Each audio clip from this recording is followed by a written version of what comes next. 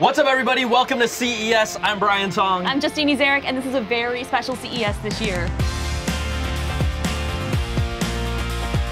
When you think about it, how many people are actually here with us? Well, we're talking about over 130,000 attendees, what, 4,000 plus exhibitors? It's wild, and there's over 1,200 startups, and this entire space is about 30 football fields. 30.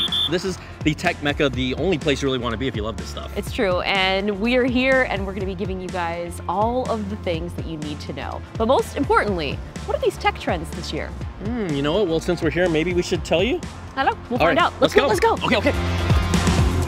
This is day zero. As you can tell, there are a ton of boxes that are not unboxed, which actually I feel like we have a couple experts that might be able to help them. Right? Like I feel like we know how to open these. Yeah, the booths are still setting up, right? So you're gonna see a lot of crates, a lot of packaging, a lot of plastic wrap. But as we get into CES, this is, again, day zero, so there's a lot of setup happening, but there's also a lot of things that you all wanna know, like what are the big trends that are coming up here? And I think there's two letters or two words that we can't avoid. It could AI. Oh, there you go. Artificial intelligence. Oh, that's nice. That's a nice touch. So with artificial intelligence, right?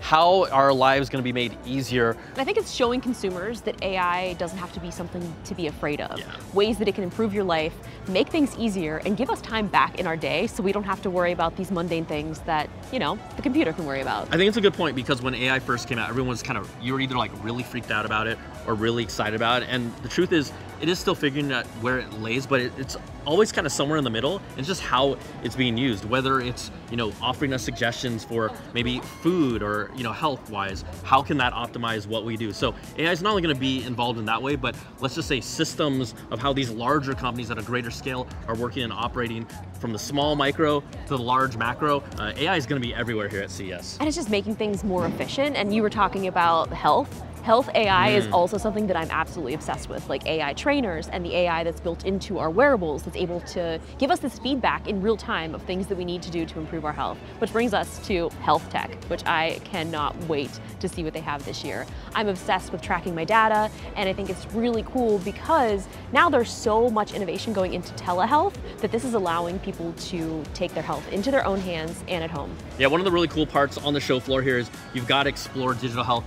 There's a massive section, everything from sleep tech to biometrics to you know, mental health. There's so many different ways that companies are approaching digital health. It's one of the most fascinating areas here at CES and obviously for the future. I'm so obsessed, and one of the things that I love so much is being able to take that ownership of our health into our own hands, knowing your baseline normal, your heart rate, your blood pressure, these simple things that we should know, that if you ever have to go to the hospital, like you will have all of that information and know what your normal is. I mean, we're wearing things that are giving us that data as quickly as possible. We're not relying on anyone else, but we can at least start to get trends again when you talk about AI and all these things are tying together.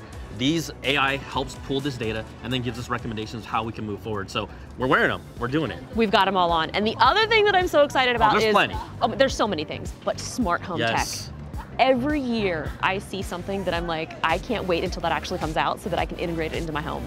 Yeah, with smart homes, we've really seen this space. Smart homes and Internet of Things have been a big thing for, I feel like, at least 5 or 6 years. It's been a while. And the big thing now is we're trying to start and see all these different companies that were doing their own thing really kind of get onto a single platform with Matter and just be able to talk to each other, make things more efficient. I think a lot of times we've been around this tech space for so long, we're getting to the point where the tech is so good, it's not about how is this being more efficient for our lives. So it's iterations of what we've seen, but now talking to each other. You know, everything from our microwave to our faucet to our laundry machine. This is happening right now, and you can then see that stuff on your TV. I mean, we're here right now with smart homes. And it's amazing to get all of this stuff that's like integrated and, you know, using your TV as your hub to be able to control your laundry, to see what is in your refrigerator, all of these things. And it's so amazing just to see it year after year get better, and the accessibility is just there for everyone. Like, you don't have to hire a company now to set up your smart home. Yeah. You can do it in a few hours over the weekend, which is amazing.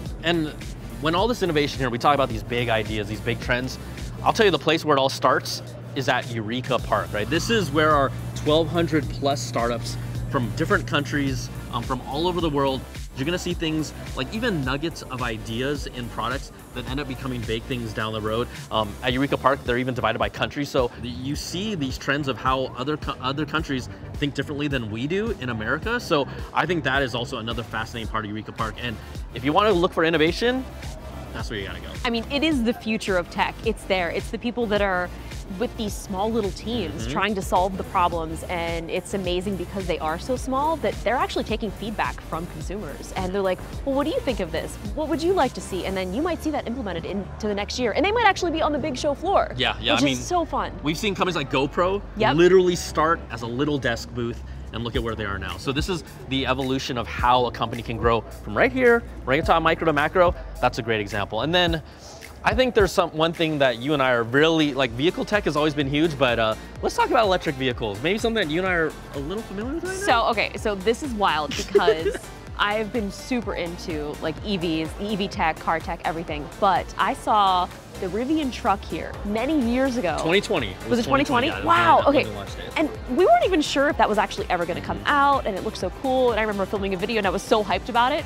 And now, you know, 4 years later, we both have Rivians now. And we both got them, and we're geeking out about it, but it is amazing. And the fact that the Rivian was here and now we have them, I mean, that's just a testament to what happens here at CES. So here, we told you some of these trends that are really popping and hot. There's gonna be plenty more. I think that one of the cool things at CES is the discovery. There's gonna be new trends that come up that we haven't even thought about yet, and you just go around, search the floor, come hang out with us. So if there's anything you want us to check out here at CES, be sure to send us a note and we will do the best that we can. Yeah, there's so much to see here on the show floor. We're gonna be all around it. We're gonna be talking directly to you. And remember, use the hashtag CES 2024.